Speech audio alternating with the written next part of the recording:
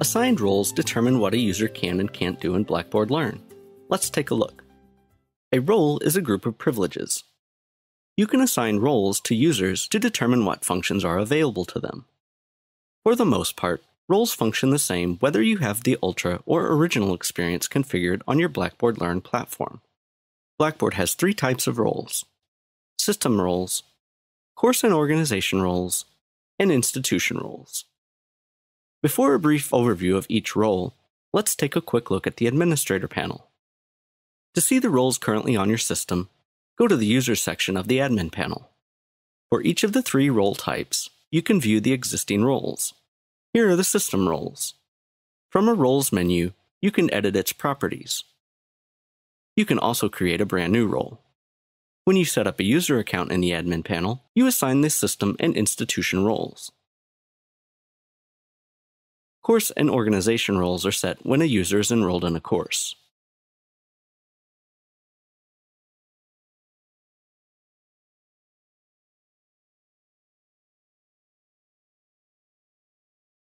Now let's get an idea of each role's purpose.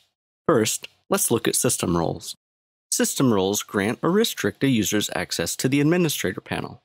You can create custom system roles with just a subset of the full system administrator privileges. For users that don't need administrator access, their default system role is left as none. When a user has multiple system roles, the privileges granted are additive. Now let's look at institution roles. Institution roles control what users see when they log in. For example, in the original experience, the user's institution role controls the brands, tabs, and modules they see. In the Ultra experience, the user's institution role can control the brand, institution page, and modules they see. Institution roles can also be used to grant or deny access to the content collection or tools like portfolios. Common institution roles are faculty, student, observer, and guest, but you can create additional custom roles. Each user has one primary institution role and can have more than one secondary institution role. Both system and institution roles affect access to areas of the platform outside of courses and organizations.